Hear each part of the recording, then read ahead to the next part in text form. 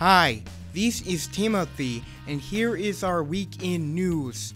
An Italian town will pay hundreds of euros per year if the townspeople cycle to work instead of using their car.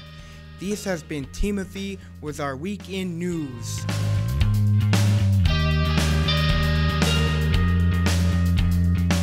So, Miss Messenger, what are you going to do for class this week? We are going, in transition skills, we are going to read different news articles and answer some questions. And in daily living skills, we're going to learn about kitchen safety and expiration dates. Sounds like fun. Back to the studio.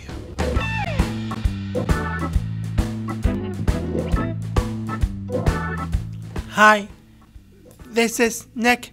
We would like to wish a happy birthday to Joseph O, Lauren G, Michael B, Nina P, Chelsea R. Happy birthday.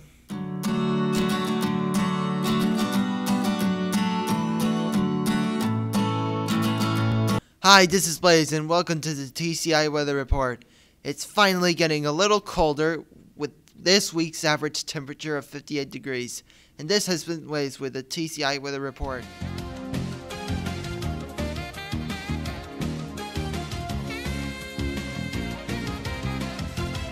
Hi, I'm Louisa, and here's this week's sports update. Chicago Bulls player Derrick Rose is expected to have blurred vision for a few months, and this has been Louisa with our week in sports.